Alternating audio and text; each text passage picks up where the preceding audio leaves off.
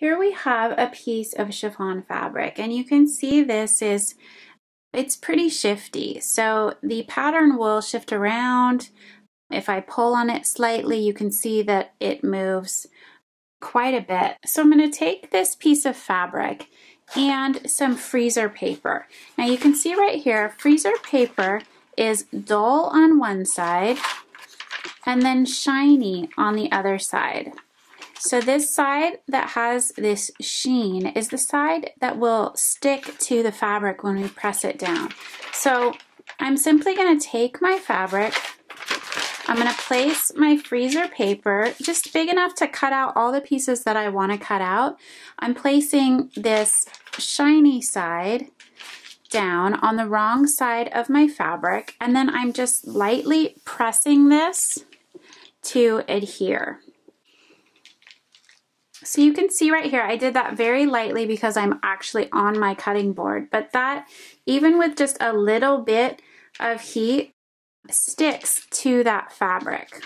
So here I have a piece of fabric where I've pressed this paper down evenly all the way around, and this is large enough to cut out my front and back bodice. So I'm working with just this portion of fabric stabilized with the freezer paper.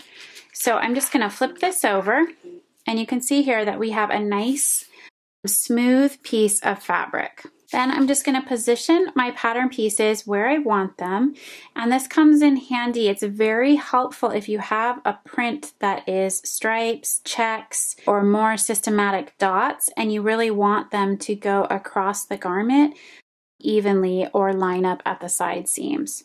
So there's no shifting that's going to happen once we cut these out. Now I'm just going to position these on here, and I can either pin them all the way through both the freezer paper and the fabric, or I can, depending on how big they are, I can hold them and just simply cut the edges with my rotary cutter as I'm holding them down. Now I like using the rotary cutter on this type of fabric, even with the stabilizer, because you're not lifting it up. When you start lifting this up to cut out with scissors, then the fabric is moving quite a bit, and it's hard to get it to cut exactly along the lines of the pattern piece. So here you can see we have this back piece cut out, and I'm just going to take the pins out, and then I can just peel off this freezer paper, and then I have my piece cut out exactly along grain and on the lines of my pattern piece. Now I would test out this technique on a small portion of your fabric before applying heat and the paper to a whole piece of fabric to make sure that it doesn't affect your fabric or melt the fabric in any way. Some fabrics will respond differently and some can't be pressed at all. So take a look at the type of fabric and test it out before you use this method.